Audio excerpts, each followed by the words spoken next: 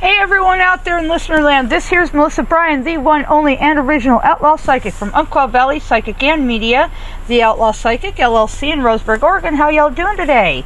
I hope y'all are good. Time now is 12:55 p.m. Everyone is out of the house. I'm alone. The place is silent, and I'm happy, yay. A little bit of time to kind of breathe and think and be able to feel again, finally, yay. Today is my 44th birthday. I don't really acknowledge it because I don't really like birthdays, anniversaries, holidays, that kind of thing. I kind of try to ignore them if I can. They're not really significant in my world because, well, there's a lot behind the scenes that I don't generally talk about. Let's just say vulnerability is not quite my thing. But anyway, I'm having a quiet, relaxing day, and I'm just kind of taking care of me today, just sort of here, you know. I've done all my blogs, I've done all my social media stuff for the day. I've kind of just sort of took care of me today. Good day for it too. It's too hot to do anything else. It really is. And the winds won't come up till later this afternoon, evening, when it kind of cools down a little bit. It is going to be in the upper 90s here today. Yeah, like, I think either 91 or 97, I'm not real sure. But anyway, it's going to be really stupid hot today. And I like heat, but I like dry heat. Like Arizona dry heat. That's the way I like my heat. I don't like super humid sunny days. If it's super humid, it is sweltering here. It's horrible. Ugh, we sweltered through one of those days already and it was just miserable. But we got me a cake, we got ice cream, we have soda, awesome. I've decided I'm just going to order a pizza. I don't want to cook, I don't want to clean, I don't want to do anything today. I just kind of want to push all that stuff back to tomorrow. You know, it can be dealt with then. It's not a big deal. I want to be able to take a shower today. I want to be able to just kind of end my day on a slow note. So far, so good. It's working out well. You know, I'm just kind of sort of here. Not doing a lot today. Hoping things don't go off the rails too much. Hope not. But hey, our library reopens on June 30th. I can't wait. Yay. I have to get my phone updated again.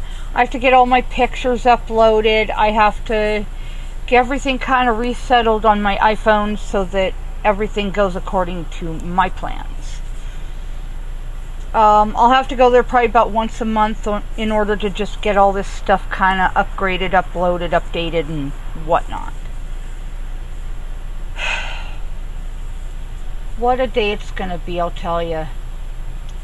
We need to get the blinds fixed in this trailer. We need to get the filters changed out on the AC system. And generally just clean this place up. It needs a really good cleaning.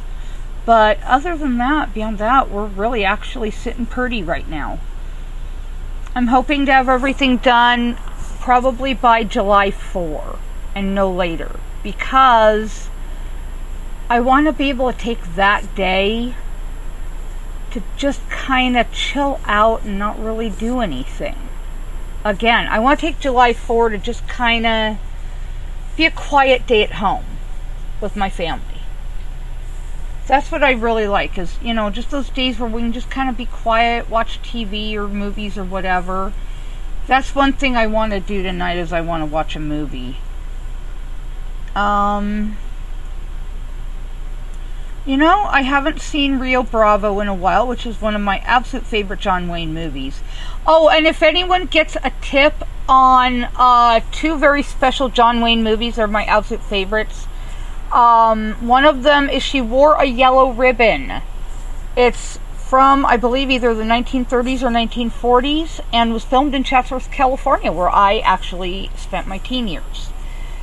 I actually lived just beyond the old movie ranches, the hills that overlooked my former home as a teenager. Basically was the parade grounds for the old fort for She Wore a Yellow Ribbon, and that was filmed at that location, which is actually really kind of cool, because most of my childhood I grew up around the old movie ranches, around the old cowboys, around the old, you know, western stuff, and where things had happened historically in that area of California.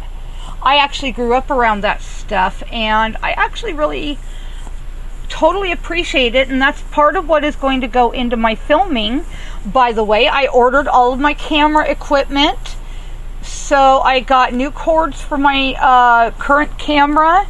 I got a new windscreen for it. I ordered 2 more boom mics and 2 more cameras along with windscreens. I ordered new cords. I got everything put together, so now I'll be able to, along with my still camera and my voice recorder as well as my pendulum, yeah, I will be able to go out here onto the grounds as a start and film what I've experienced here. True thing, I have experienced some stuff out here on the grounds. I've seen full body apparitions, I've seen shadow figures, I've seen orbs, I've been called to, sorry, I apologize. That is my antivirus notification. I don't know how to shut this shit off, but oh well. Anyway, so basically I have been called to by native spirits over in one part of the park. I have seen orbs. I have heard footsteps. We have had our cabinets messed with. We have heard disembodied voices, or at least I have. I've heard children, crying, and children begging for their moms, and so I believe honestly that this place, this fairgrounds, was built over the original town cemetery. They moved that down the road toward Garden Valley Boulevard, which is about 5 miles from here, as the crow flies. And then, well, actually, no, about 10 miles. I'm sorry, about 10 miles. And then, I believe that some of the bodies never actually consistently got moved from their resting places. So, a lot of this place is dead bodies. Okay? Dead bodies. Yeah, we're like living on top of graves. Yeah, not comfy. Okay, so then we also have the perfect storm of EMF overload. Okay? I mean, aside from just all the cords and electrical devices here in the home to make things comfortable and easy to live with, there is also in the park, the old power boxes and, water lines and all that for the RVs, and old pipes, old wiring, old buildings, old, bleachers, and old power poles, and old lighting, and God, it just runs the gamut. There's so much old stuff around here, it literally, makes it the perfect EMF storm, okay? Along with the perfect spirit storm, because of the native heritage and the cemetery that used to be here, or so I believe. And then there's the river that runs adjacent to the park. Okay, that has a quartz and limestone bed combined with the flowing water. That's going to give you a perfect EMF storm, along with all this other, old piping, wiring, lighting, poles, power boxes, water lines, all this stuff that is old, combined with the spirit. Hello, you have the perfect storm mix of hauntings. And they have over here on Ford Arena, on the back side of it, a picture that looks like a little girl that has no arms, no legs, and no feet. You tell me, we will both know. And then the staff has confirmed to me personally, they said off the record, but I say, well, even off the record, fair game. This place is haunted. They have had their own experiences with this place, and I've invited many teams out to come take a look at it. Believe me, this is one of the most haunted RV parks I have ever been in. Ever. Of course, I've never been in a haunted RV park. I've lived in numerous haunted houses. All of it documented in my book, Born into Shamanism, Kindle, Amazon, award winner. Go check it out. I've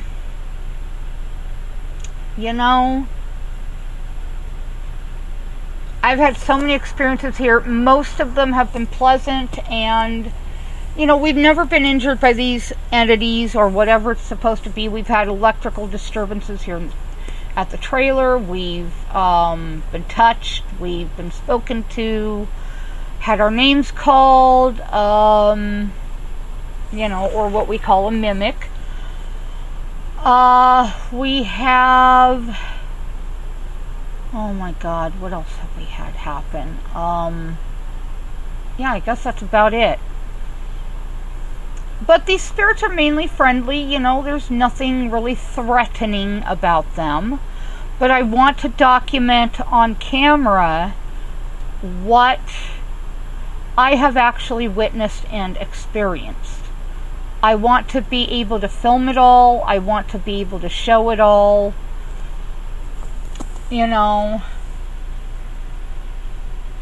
Over down by the Oregon Vortex, and I experienced this last night too, going from California back into Oregon, that it feels like, descriptively, that even though you're going forward, it feels like you're going backward.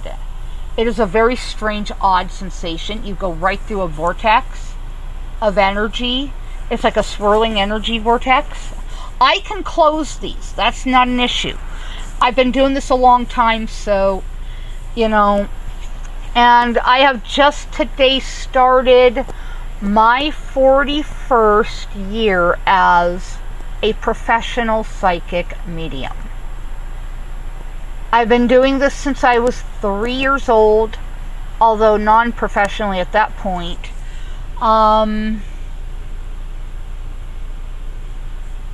Professionally, I have been doing this now almost 4 years. It'll be 4 years, I believe, next year.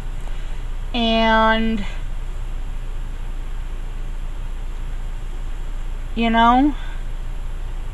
I'm going to be moving back to Cali, I think late this year, because my husband will be losing his job.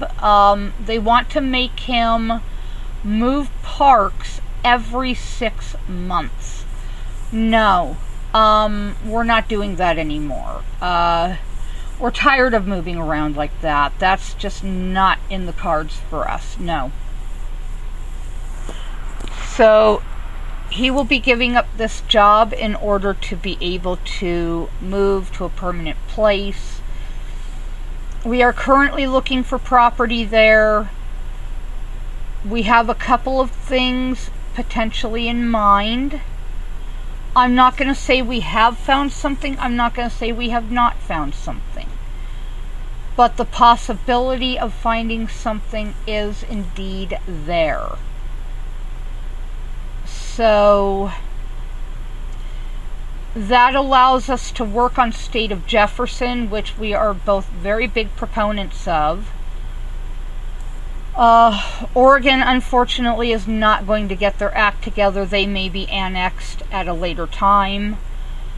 But it looks like the process is coming incredibly close to doing State of Jefferson. See, I come of very heavy, deep Southern secessionists. My family was very much for pulling away from the United States, which at that point was very tyrannical, very too big for your britches, guys. Yeah, sorry, the way it is. Very much similar to today, but this is a much different situation. In this day and age, the inmates are running the asylum, essentially. Not cool. So we're going to be going to where we think we have the biggest and best chance for liberty. Even though that part of California remains closed down, Gavin Newsom, or I call him Gavin Gruesome, because he's so butt-ass ugly. Sorry, just the way it is. Tell it straight truth. Well, he's keeping that part of California locked down as well. It is almost to the point of where there is no availability to food. So what we would have to do, we would have to either grow our own garden and our own cattle, chicken, horses, hogs, sheep, goats, that kind of thing. We would have to do that, like it or not. And we would have to essentially buy only staples at a grocery store, which means flour, sugar, baking soda, not eggs, but, because we're growing our own. But flour, sugar, baking soda, baking powder, cornmeal, that kind of thing. Because at that point, I'll be making my own bread, my own tortillas, my own syrup, my own, everything. I will be going mainly back to my housework, but I am going to keep my spirit business alive. Things are starting to roll. I'm starting to get clients, finally. Okay, I have one potentially tomorrow. I have to call her back. And then I have another one, well, another two of them, I believe July 10. But that means $300 more in my pocket if I can just get 2 more clients at $100 each. I'm good to go to get my book redone via my publisher, which means that everything will go forward and we will be on a roll, finally. So that's a good thing. I'm hoping to get that going in the next couple months. Let's make sure it happens, huh? I need just 2 more clients, guys. 2 more. That's it. Okay? To get my book going. And then from there, I have found out through just, general mathematics. Let me see here.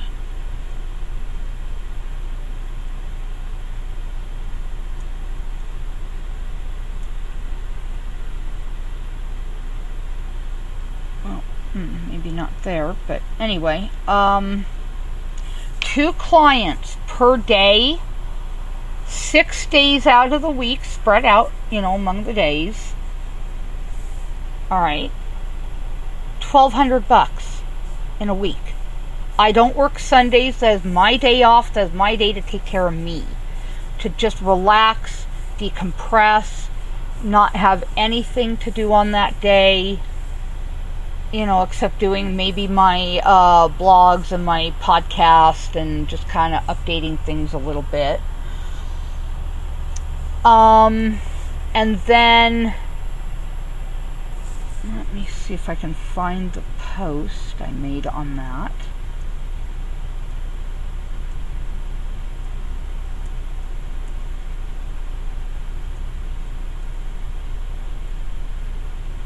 Okay, yeah. $1,200 a week times 4 weeks is $4,800 a month. I only use $3,000 a month for all bills. That means business and personal, as well as groceries and laundry, which, if we get a brand new trailer, the one we're hoping for has a washer dryer unit hookup. So that means we get to have a washer and dryer in unit. No more laundry expense. Yay.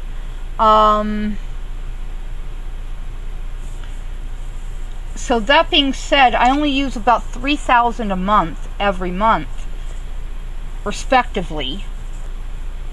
And then the other $1,800, which I consider gravy, but really that is my business expense fund. That is what goes right back into my business. So I don't earn anything. I don't make a penny, not one. Okay, everything goes right back into my business. Every penny I make goes right back into what I do. So that being said, oh, I also found out Halloween is canceled this year. Yeah. 4th of July is not, but Halloween is. Go figure, am I right? They're only going to do fireworks. There's no parades. There's no picnics. There's no potlucks. There's no nada going on, okay? So we might as well consider this year entirely canceled. And to everyone wishing me a happy birthday, I thank you so much. That's very kind of you.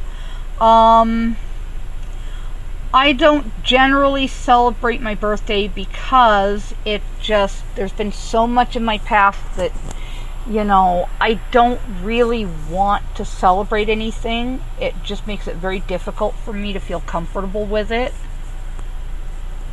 I know everyone says I should, but, you know, I'm really not going to do that.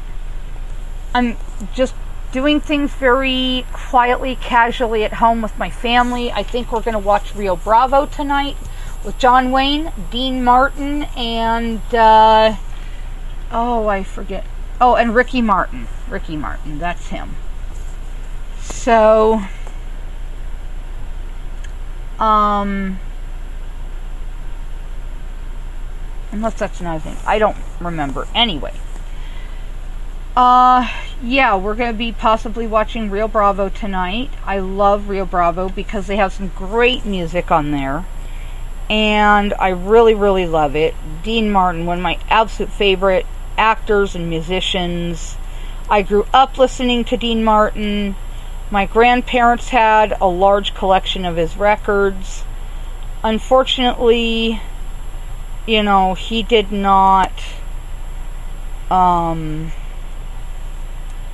cross over right away, so he's finally over on the other side. Great, awesome. I hope he and John are having just an absolute all-out blast.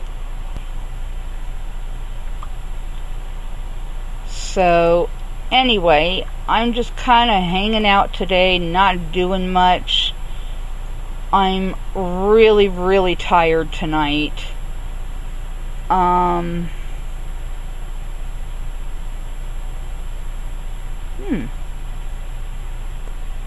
Interesting.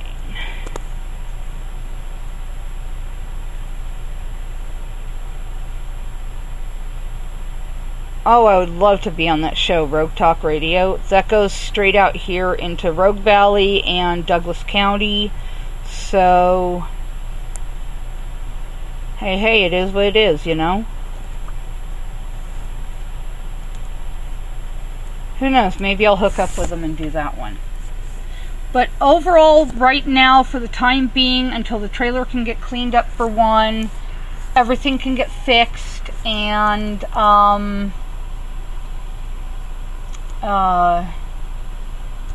we can kind of get everything downsized, reorganized, you know, split off into keep, trash, sell,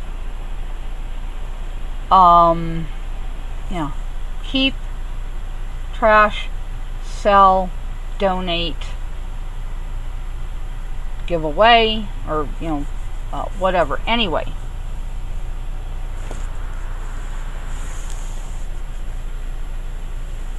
Until we can get this done, I'm pretty much not going to be doing any more guesting on anything. I need the time essentially to be able to get this project with this trailer and moving out of storage. By the way, that's the other thing, we're going to be moving out of storage. Yes, we are. We're going to be out of storage, hopefully, I'm crossing my fingers, by July. I don't want or need that expense anymore. That's going to bring our expenses down. That's a good thing. We don't need to be spending on that anymore. That'll allow us to pay for our new life insurance. Yeah, we got it. The insurance for the trailer and the insurance for a brand new pickup truck. Yeah. And I'm hoping to be able to trade in this trailer for a brand new 2020 model Forest River Salem Grand Villa 42DL. Oh my god, that thing is gorgeous. It's got the bedroom in the front, it's got the kitchen to the center and the living room to the rear. It's got a great setup. It's got an upstairs double loft. And one loft I'm going to use as storage. Yeah, that's all going to be storage for all the rest of our stuff that we're not using the rest of the year. You know, like decorations for Halloween, Christmas, New Year, Thanksgiving. Well, anyway, you get the picture. And then we are going to use the other upstairs loft, the second one, for my office. That's going to be my office space. That's where I store all my office stuff, my filing cabinet with all my files, and you know, where I keep information on my clients. And I'm going to keep my laptop, my cell phone, my radio stuff all up there. So that way it separates my business from my personal. I can do readings downstairs and work the rest of the time upstairs. And hopefully, with any luck, I will be able to work for Orem again, be able to do readings there when I'm not seeing clients. So that's all good. Once we can find a piece of property, set that puppy down there, put a front porch on her, you know, build a front porch on, screen it in, chimenea,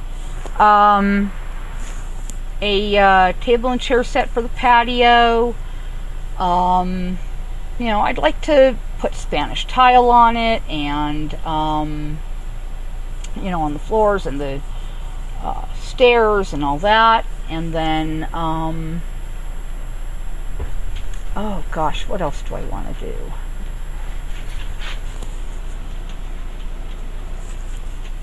I want to be able to oh, it sounds like my family's home. I gotta run, so I will talk later. Bye bye.